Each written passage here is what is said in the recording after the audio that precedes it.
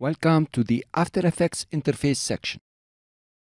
You might have started already working in After Effects, but still this section is very useful to set the best working environment to achieve even more in After Effects and learn a lot about the interface. You will start by understanding how to use the workspaces and how to set the best workspace for the course and for After Effects work in general. You will also learn how to move and resize the panels.